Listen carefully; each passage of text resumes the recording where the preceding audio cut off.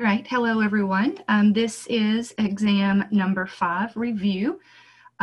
So this is module 5. It covers lectures 37 through 42, 42 being this review.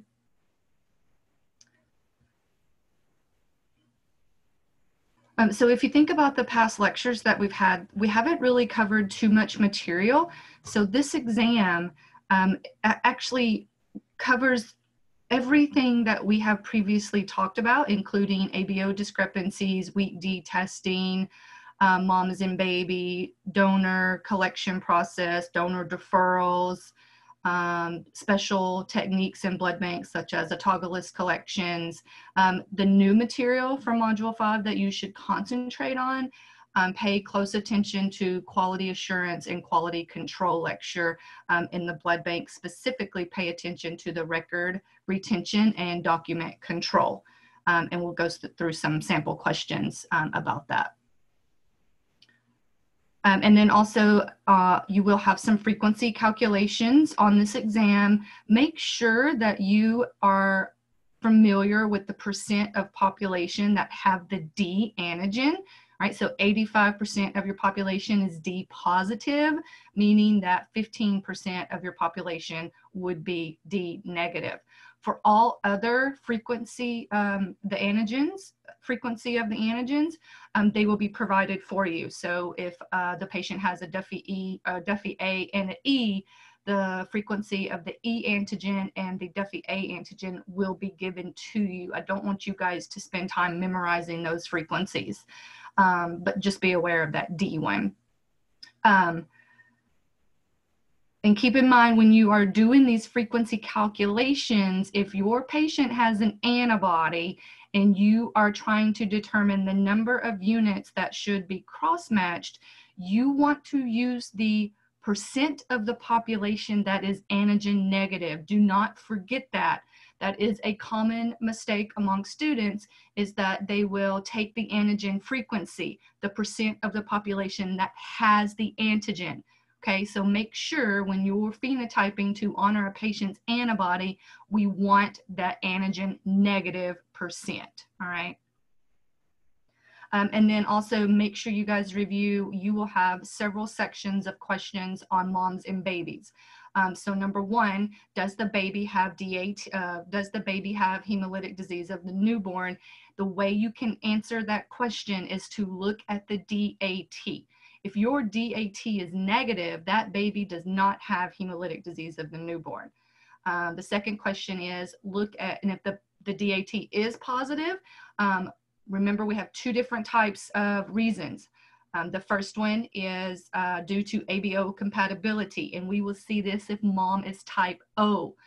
And then so mom's anti-A or anti-B or A comma B, she has a very small amount that is IgG and can cross the placenta and attach to baby cells, whatever type the baby might be, A or B.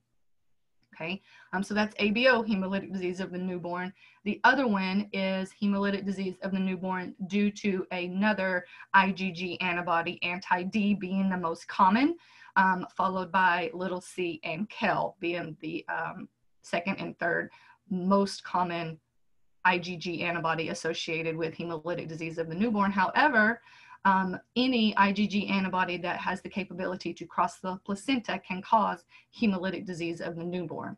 And so remember, if we suspect ABO, then we would want to do a Louis-Freeze elution. And if you expect a hemolytic disease of the newborn due to another IgG antibody, we would want to do an acid elution. And remember, when you do those acid elutions, you must, or both the Louis-Freeze and the acid, you must save your last wash, all right? And you will run your last wash in conjunction with your eluate. That last wash must be negative in order for that test to be valid, all right? So, and that just ensures appropriate washing was performed during the elution process. If your last wash has any positivity, any reactions in it that invalidates your eluate, it must be repeated.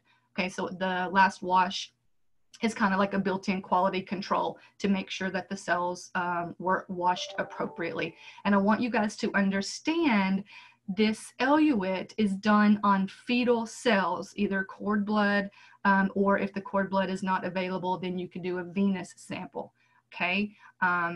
We do, make sure you understand the testing that is performed on mom versus the testing that is performed on baby, okay? So if baby DAT is positive, that indicates something is coating baby cells, the maternal antibody. So we want to elute that antibody off so we can identify it. So we are testing baby cells in the Louis freeze or the acid elution in this case, okay? Now, if you're doing a fetal screen on the mom, that uses mom's sample. So we're trying to detect the presence of Rh positive fetal cells in a Rh negative maternal circulation. Okay, so just be aware of what sample is being tested. Louis freeze, acid elution on your baby cells, a fetal screen is performed on your mother cells, okay? And then make sure that you can identify if mom should receive a RhoGAM. So any Rh negative mom is given RhoGAM at 28 weeks gestation. Okay, we don't know what the type of the baby is at 28 weeks. So every Rh negative pregnant female will receive an antenatal dose of RhoGAM at 28 weeks. If upon delivery that mother delivers an Rh positive baby, she should receive a postnatal dose of RhoGAM within 72 hours from delivery, okay? If she delivers an Rh positive baby. Now, I want you guys to understand a fetal screen must always be done before that postnatal dose of RhoGAM is given. And the reason for that, if there is any type of fetal maternal hemorrhage that occurs during the delivery and there is extra Rh positive fetal cells introduced into the maternal circulation, the mother could potentially need an additional dose of RhoGAM rather than that one vial of RhoGAM. So remember, one 300 microgram dose of RhoGAM will clear a 30 mil whole blood bleed of Rh positive cells, okay? You can think of that as 30 mils whole blood or 15 mils of fetal red cells, okay? So being able to interpret if mom is given RhoGAM. If mom is Rh negative and delivers an Rh negative baby, there is no need to give that postnatal RhoGAM, okay, because she was not exposed to the D antigen. So exam 5 is 48 questions. It is worth 80 points, and the questions will be in the format of multiple choice, matching, and true and false. So let's just go through some example questions. Keep in mind, in our quality assurance lecture, we talked about some accrediting agencies or regulating agencies. BloodBank is the most heavily regulated department of the lab. And the reason for that is because the products that we provide for transfusion to these patients is considered a drug. So not only are we regulated by CAP, AABB, which is voluntary, by the way, but most blood banks, if they're CAP accredited, they're also AABB. They will follow both of those guidelines, as well as they must follow the guidelines set forth by the FDA. And blood banks are susceptible to inspections from all of those accrediting agencies.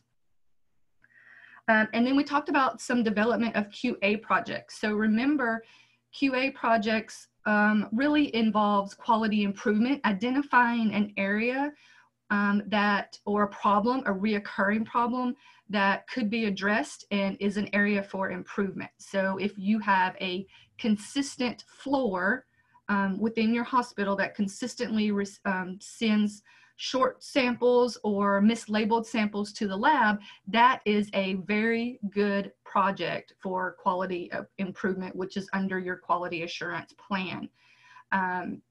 Maybe, and remember how the quality improvement project works, you will establish a team that usually involves some testing technologist, maybe a supervisor, the nurses on the floor, the clinicians, the doctors. All right, you want to make sure you have all of the stakeholders in place. Those stakeholders will work together, identify the issue, investigate the issue, what's causing it, and then they will develop an action plan. How can we correct it, keep it from happening in the future?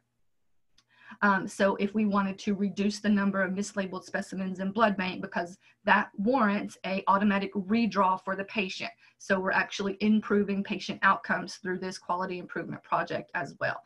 That would be a really good example. Implementing better policies for processing blood product orders is another one.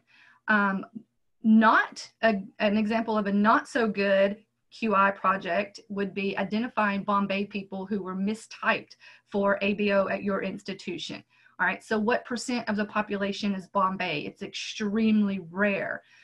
So to have your transfusion committee, your QA committee work on this, they're not going to have a very large sample size to investigate. So that would not really be worth the time and effort put into quality improvement, because it's just not going to happen that often. And then compare manual versus computer cross-match results of a IAT negative patient.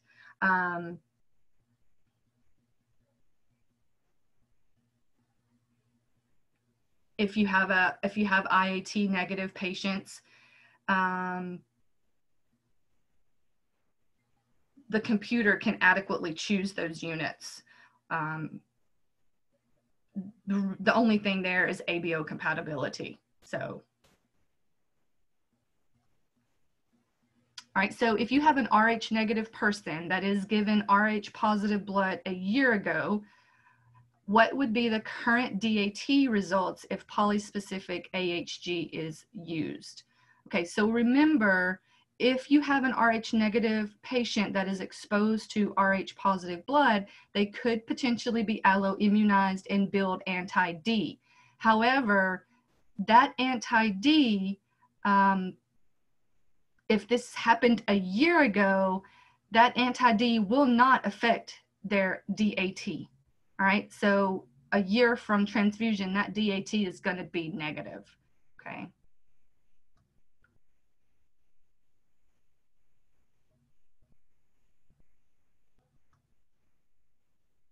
And what's the most common reason for neonatal transfusions? This is the iotrogenic.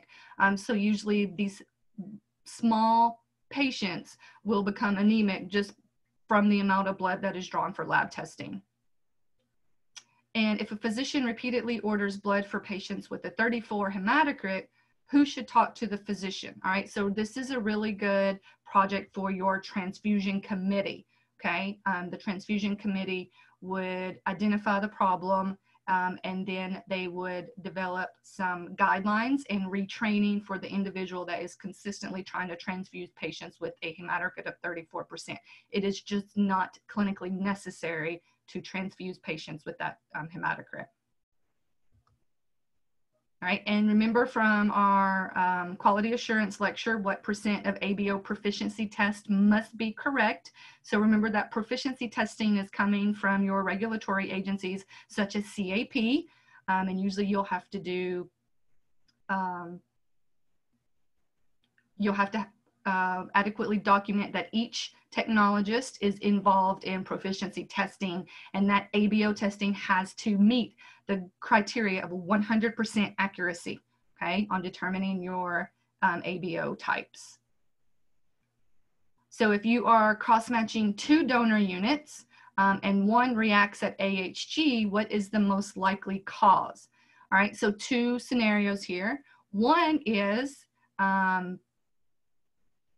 the donor has a positive DAT, right? So something is coating the donor cells, whether it be drug-induced or that donor has a positive DAT due to some other reason.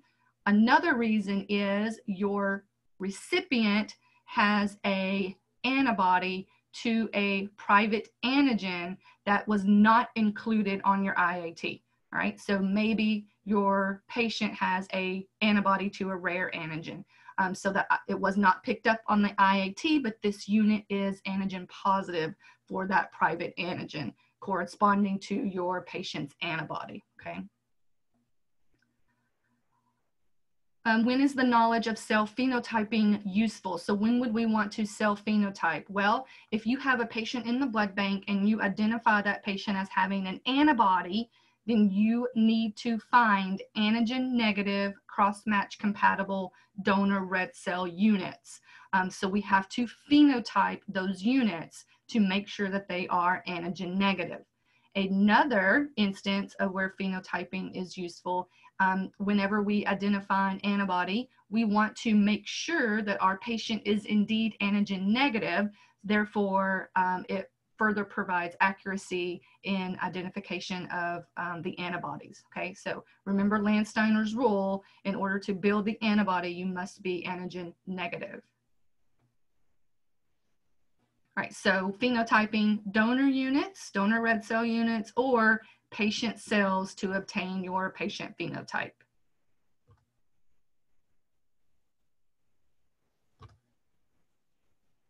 Okay, so how many vials of RhoGAM should be given if 5 fetal cells are observed in 250 red cells? So remember your RhoGAM calculation. So this is a Kleihire-Betke performed. They saw 5 bright pink cells. Remember, your hemoglobin F within the fetal cells is resistant to the acid treatment. So those fetal cells remain bright pink. Your adult hemoglobin A cells, which would be your maternal cells, become like a ghost, like a light pink. So if you have 5 fetal cells divided by 250, that will give you the percent of fetal cells. And then you can take that percent, or in the decimal form, and multiply it by 5,000. So in a average 150-pound patient, there's 5,000 mils of blood in the total circulation, and that will give you the total number of mils. All right, that will give you the total number of mils of fetal cells in the maternal circulation. All right, and then we know that RhoGAM will clear a 30 mil bleed. So you take the amount of fetal cells divided by 30 and take that number. Remember, if that number, the number to the right of the decimal is greater than 0.5 or 0.5 or greater, then you round up, right? If it's 0.4 or less, then you round down, right?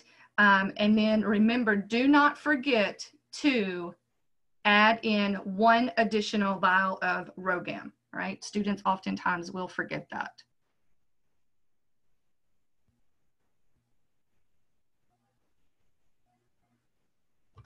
So here in our example, we have 5 fetal cells observed in 250. So we get 2%.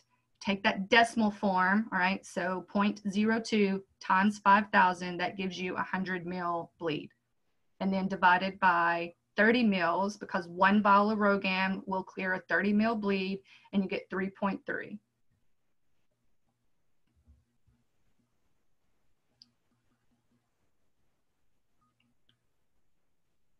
This example actually rounded up to 4.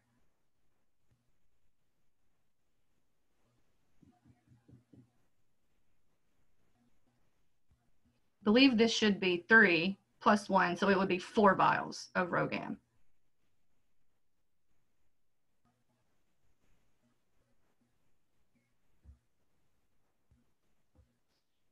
All right, and then don't forget how to calculate your antigen frequency. Remember to always, if your patient has an antibody, we always want to give antigen negative blood. So if you're provided the frequency of the antigen, that is the percent of the population that is antigen positive. So in order to get the percent of the population that is antigen negative, you need to subtract from 100.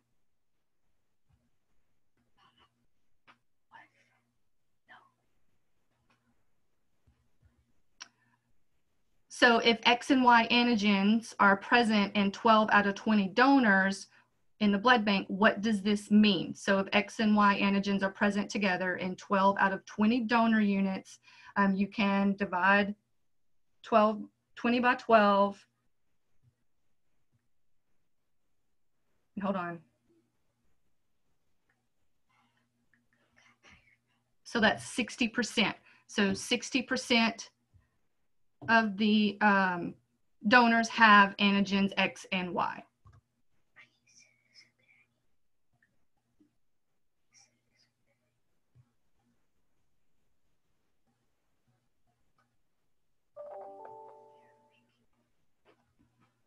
Sorry, I had a little interruption there.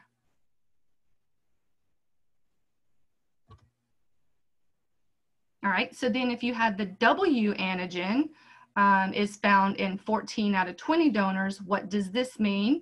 Again, that would mean about 75% of the donors have the antigen, 25% do not.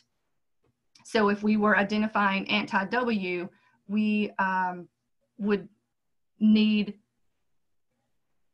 only have 25% of the donors that would be antigen negative.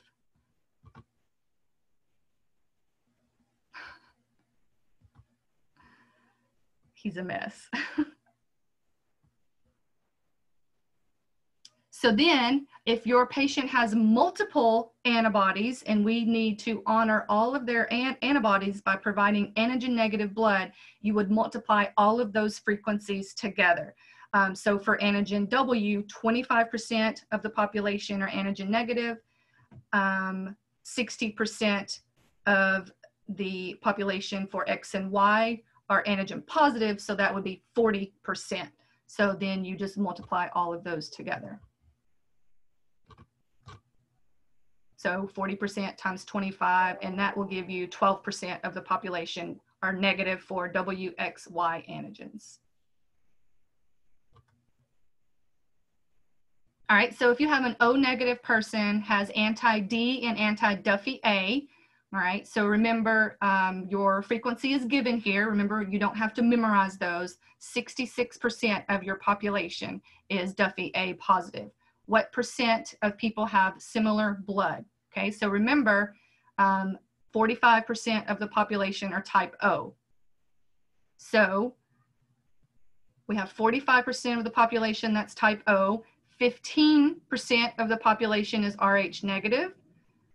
So 34% of the population is Duffy A negative, and then we already included the Rh in there. So we have 45 times 15 times 34, and that gets us 2.3% of the population is antigen negative. It was O negative and Duffy A negative.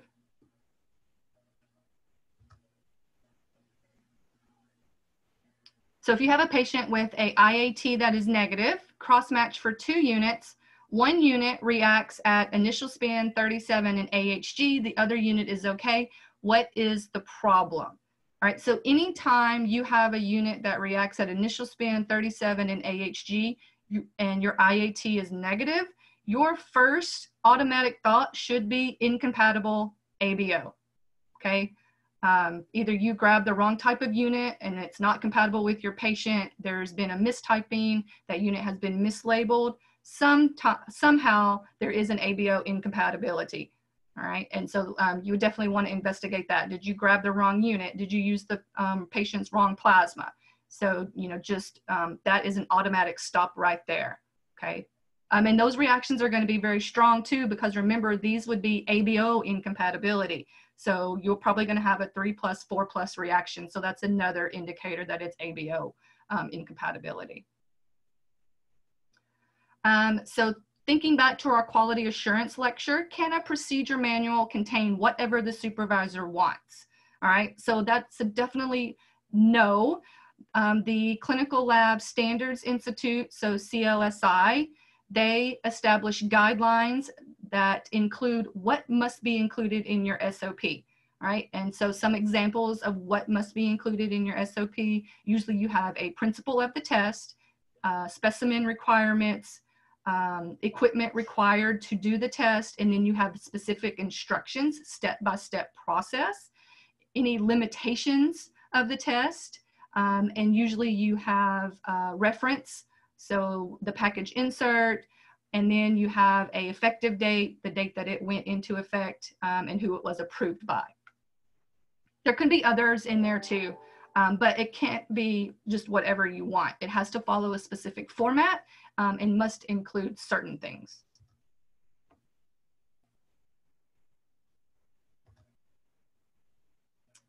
All right, so the next question has to deal with documenting your or document control, so record retention. So remember, in BloodBank, if you identify a patient that has an antibody or an ABO discrepancy, anything like that, that is a permanent record. It will be maintained in BloodBank forever. All right, electronic, and usually if we identify a patient in BloodBank that has an antibody, we will also keep their, we'll have like a little hard copy antibody card for them as well.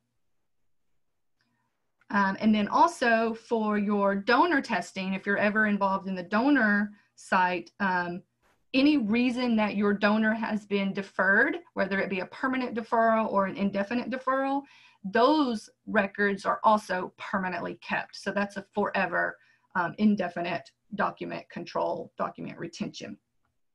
For quality control, your QC records, whether that be an electronic mechanism of documenting your QC, any type of paper documentation of QC, it must be kept for a minimum of 5 years. Anytime that you have lookbacks, so unit disposition and lookbacks, those records must be kept for 10 years. So in BloodBank, we usually have document retention of 5 years, 10 years, or forever, okay?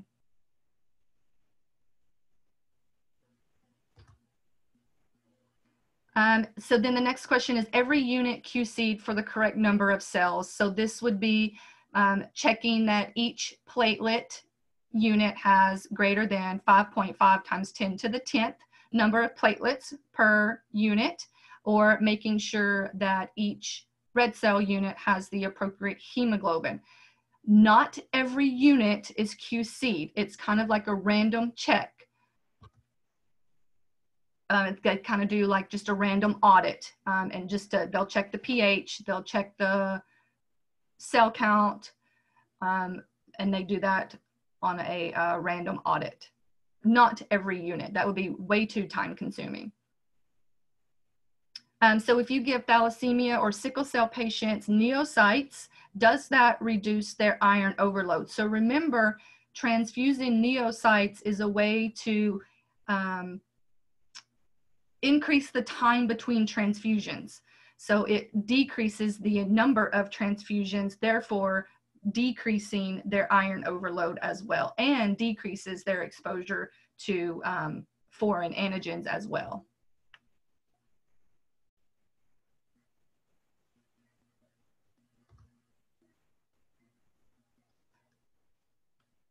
So one of the side effects of donating through the technique of apheresis is the anticoagulant used during this process is citrate. So the products that are given back to your patient could have some citrate in it. And so citrate will chelate calcium. It could cause your patient to develop decreased calcium. So in an effort to treat that, would we want to give calcium carbonate through an IV in their other arm? So no, usually the way that we treat those patients is we will either just give them oral calcium or maybe even some Tums.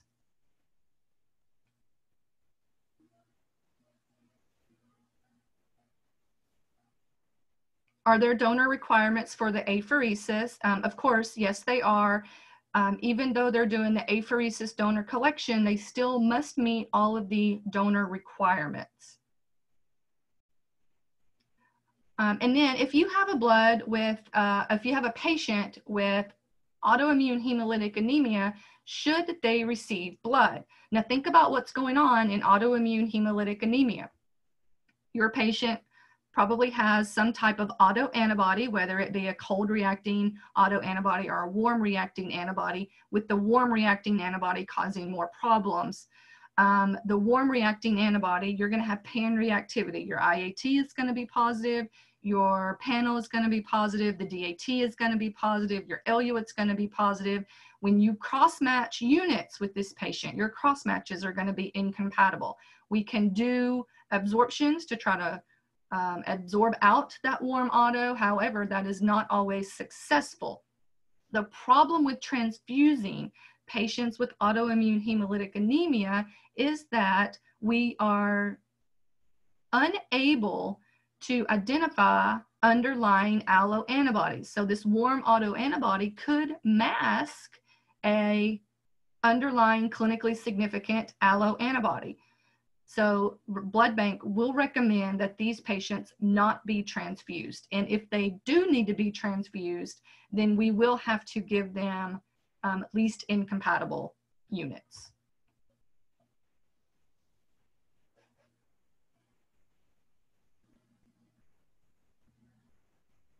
So keep in mind too, if it's more of a warm autoantibody, it's probably of IgG classification, which could result in some hemolysis, could be extravascular as well. If it's a cold autoantibody, we could do some pre-warming techniques in BloodBank to see if it dissolves upon warming at 37 degrees. And if so, then the patient could safely be transfused using a blood warmer.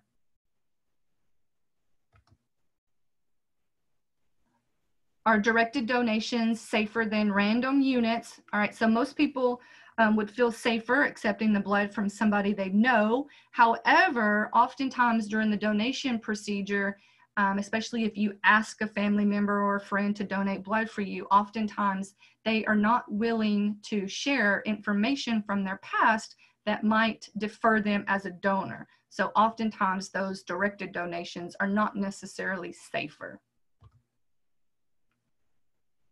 And then also, if you get into the HLA matching, unless it's like a first degree relative, or you want to make sure that it's an HLA match too, if you're requiring HLA match platelets or anything like that. So if a patient with a warm autoimmune hemolytic anemia has a underlying alloantibody and has not been transfused in the past 3 months, can an autoabsorption be performed? So remember, we can do an autoabsorption if the patient has not been transfused in the past 3 months. And the reason for that is, if the patient has been transfused within the past 3 months, they will have some donor cells remaining in their circulation, right? And remember, part of the autoabsorption, it uses the patient cells. It treats the patient cells with ZZAP or DDT, all right? And then, so it removes the antibody from the cells, and then we will add those treated cells back to the patient plasma. So now all of those antigen sites on your patient red cells are available. It will absorb out the autoantibody that's present in the patient plasma. So then we have absorbed plasma where that autoantibody should no longer be. All right, the problem occurs if your patient has been transfused within the past 3 months. The patient cells also contain donor cells with a different type of phenotype. It could absorb out the underlying alloantibody, making BloodBank incapable of identifying it. Okay, so that's the reason for autoabsorptions not being performed if your patient has been transfused with the past 3 months. If your patient has been transfused within the past 3 months and they have a warm auto antibody, then we would need to perform a differential absorption. And that's different. Instead of using your patient cells, you would use commercially manufactured cells with a known phenotype.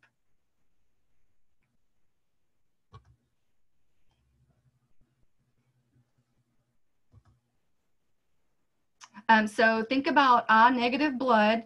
So pretty much 99.9 to 100% of the adult population is going to have the I antigen on their red cells. So to find I negative blood is almost impossible, okay? And that's usually why in the event that you identify anti-big I, it is usually an autoantibody. Loves to react at initial spin. Typically, we will see it warm away at 37 degrees. So if these patients have auto anti-I, blood bank will usually identify this as a cold reacting autoantibody and recommend the use of a blood warmer. And then what product would be given if your patient is deficient in the coagulation factors? We could give FFP, and if you know the specific coagulation factor, you could also give factor concentrates that are available now as well. All right, so what antibody is found in paroxysmal cold hemoglobinuria? So remember, in paroxysmal cold hemoglobinuria, this is anti-P, and it is referred to as a Doneth-Landsteiner antibody, and it's called biphasic. So what happens is the antibody, as your blood circulates away from your central core and goes into your extremities, it cools down. All right, the antibody attaches to those red cells, and then as it circulates back to the core, it warms up to 37 degrees. That's when the cell hemolysis will occur. That's why it's biphasic, all right? It has to be exposed to cooler temperatures, and then it has to be warmed back up. So that's why it's called biphasic. It's anti-P. Do not confuse paroxysmal cold hemoglobinuria with a hemolytic anemia that we talked about in hematology, which is paroxysmal nocturnal hemoglobinuria, where your patient cells lack CD55 and CD58, making them susceptible to lysis by complement. Okay, those are two different conditions, but do not confuse paroxysmal cold hemoglobinuria associated with anti-P, the Doneth-Landsteiner, biphasic hemolysin.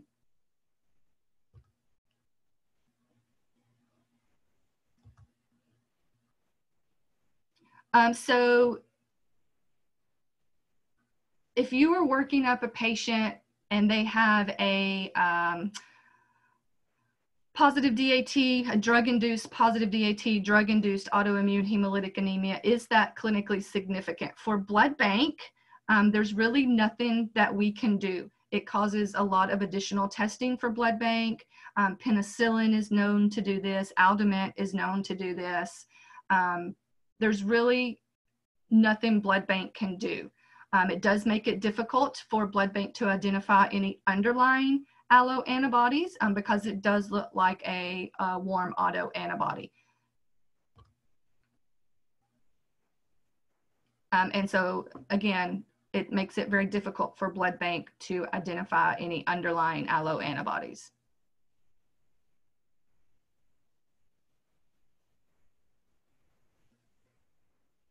So if you have a cold autoantibody, will it react, and you're doing your DAT, will it react with polyspecific AHG? So remember, these cold autoantibodies are usually of IgM classification. They can activate complement.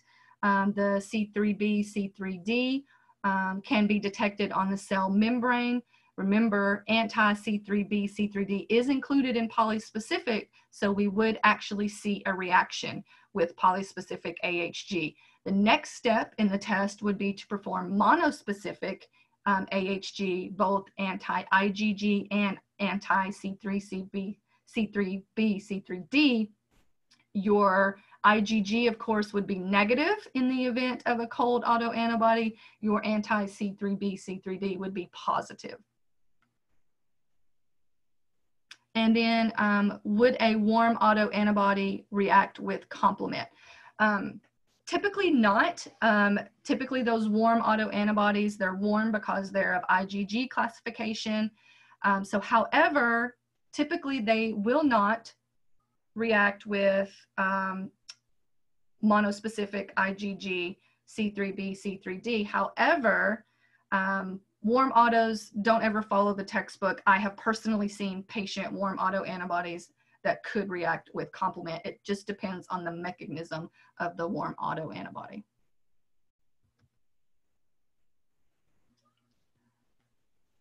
So you will have several sections on the exam where you are given mom and baby results. So make sure you review mom's ABO, RH, and IAT results. And then given baby ABO, RH, and DAT results, can you identify the presence of hemolytic disease of the newborn? Can you determine if mom needs RhoGAM? All right, so make sure you guys review that section. You will have several questions on this exam about that. What's the best method to determine if mom really has weak D or excess fetal cells in her circulation? Number one, what you would want to do, you would want to do a fetal screen, and if it's positive, then we would definitely want to do a Kleihire-Betke. Really, the only way, if you're working in blood bank and you have a maternal patient that pops up weak D positive, the only way to know if she is truly weak D positive, or in the event she's been involved in a trauma, or she's recently delivered her baby, the only way is to try to find an established history type on her. So if she has historically been typed as O negative, and now she's popping up as weak D positive, and she's, whether she's delivered or not, and you know the type of the baby, you could determine if those are fetal cells in her circulation. All right, so that history plays an important role on the mother as well. Otherwise, if you're working at a facility and mom doesn't have a previous history, it is far better, research has shown, to go ahead and give her RhoGAM than not give it if you're not sure if her weak D testing is a true weak D, or if she does have some RH positive fetal cells in her circulation. It won't hurt anything to go ahead and give it to her, but always try to look at her previous type on file, even if that includes trying to contact her prenatal care provider if her OB is at another location.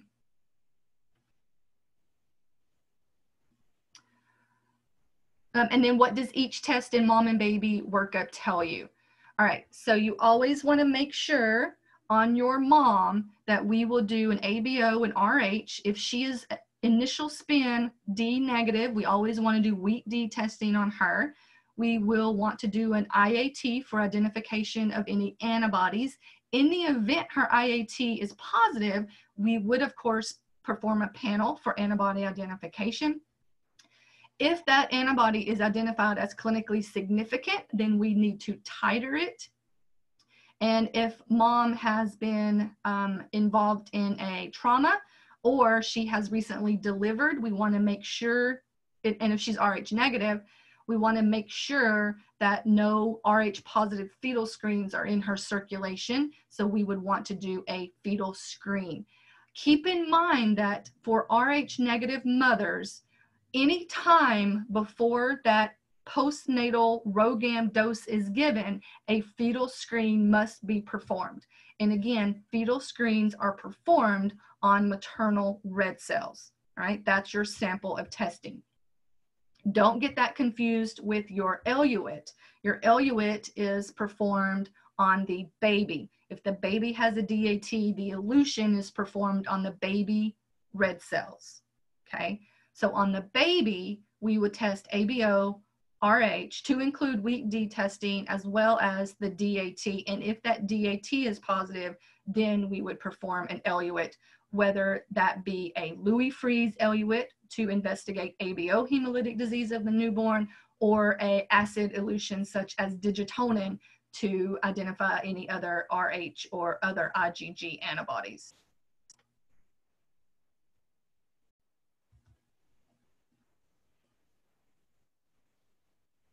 All right, so looking at basic panels, can you determine the phenotype and the genotype? All right, so if your patient is little c positive and big C positive, well then they're heterozygous, their genotype is big C, little c, all right? And then selecting controls for phenotyping. When you select your positive controls for phenotyping, whether you're testing a donor, whether you're testing your patient cells, that positive control must be heterozygous. So for in the instance you're testing for little c, you would want to find a little c positive cell, but that cell must also be big C positive. And the reason for that is that heterozygous antigen expression, the antigen sites on the cells are being shared, big C and little c antigen sites. So the number of antigen sites are decreased, therefore it weakens the antigenic expression. We want to make sure our antisera can detect the weakest expression. So we must choose that heterozygous cell, right, for the positive control. For your negative control, you can choose any negative control or any negative cell, all right? That's usually not the issue. You guys need to know for phenotyping that control must be heterozygous. And then can you genotype for D, C, and E? So if you are given a panel and it has your patient phenotyping results, can you determine the genotype of your patient? So if your patient phenotyping results indicated D negative, big C negative, big E negative, little c negative, little c positive, little e negative, then you know that your patient lacks the D antigen because they're D negative. So their genotype would be little d, and then their big C, big E negative. So then they would be little c, little e, little c, little e on both alleles. All right, so being able to recognize that type of genotype. And then make sure you go back and answer or review some of your donor deferment questions. You will have some questions on that. Remember, if your patient has had a tattoo or piercing, that's a 1-year deferment, 12 months. Remember, if your patient has had the measles or mumps vaccination, that's 2 weeks. However, the rubella, which is the German measles, that is a 4-week deferment. So make sure you review those deferments. Interpret DAT and IAT results. And cold antibody results. So make sure you review your reactions versus anti-big I versus anti-little I, anti-IH, and anti-H. Okay, make sure you guys review those and know the different varying reactions from those.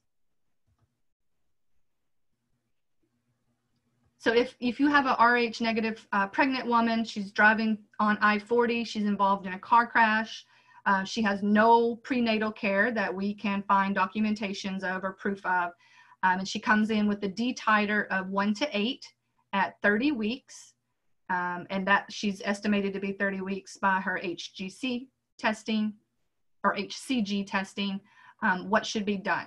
All right, so her IAT is positive, her panel has identified anti-D, her titer is 1 to 8. That could be, and we don't know if she's had any prenatal care, so that anti-D, is it due to ROGAM or is it true active anti-D? So without any previous history, the only way that we can determine is to perform a titer. All right, so we have a current titer of 1 to 8. This patient needs to come back in 2 weeks to have a follow-up titer done to see if that anti-D is increasing or decreasing. All right, that is the only way we can tell if it's active anti-D or passive anti-D due to ROGAM administration.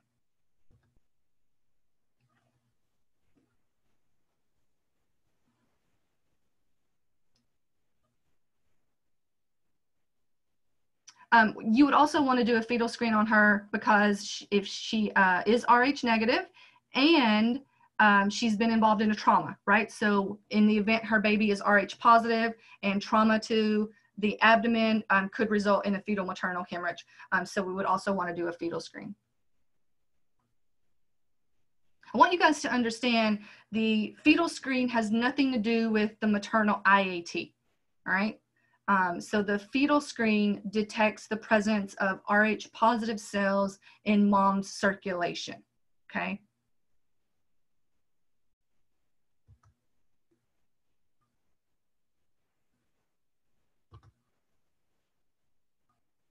And then would you give her RhoGAM?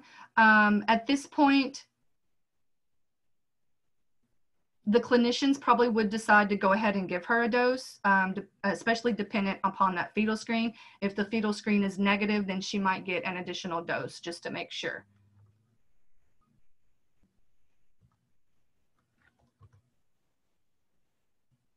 All right, so that is all I have. Exam 5 is scheduled for, I think it's Monday, right?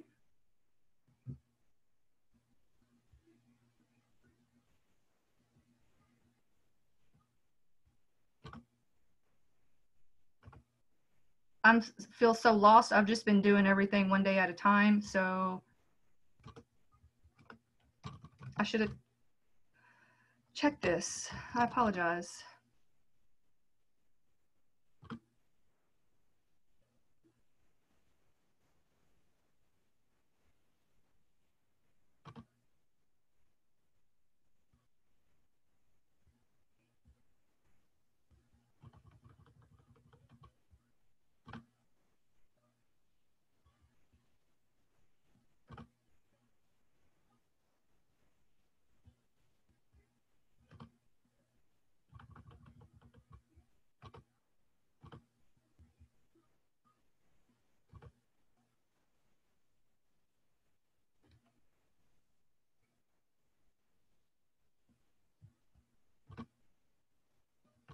Okay, yes. So your exam 5 is scheduled for Monday.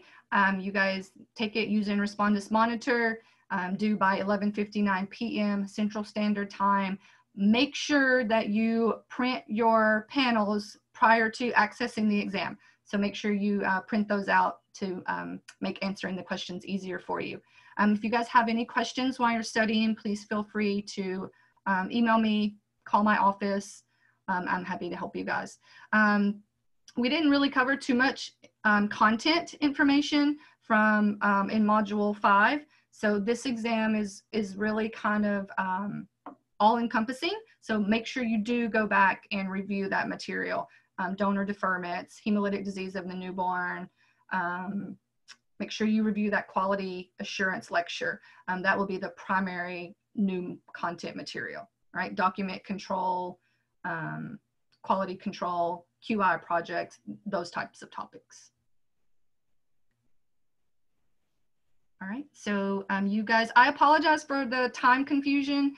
I had a meeting at 8:30 this morning. It went over a little bit. And then when I tried to join the meeting, another faculty member had scheduled another meeting. And so it wouldn't let me join in. So I had to make sure that that meeting had ended. Anyway, long story short, I apologize if you missed the first of the recording or the first of the lecture. So, but I'll have the recording posted as soon as it's available. I'll have it inbox for you guys to review. All right. All right. Well, you guys, let me know if you have any questions, and everybody continue to practice social distancing, stay safe, and I will see you guys on Tuesday, I guess.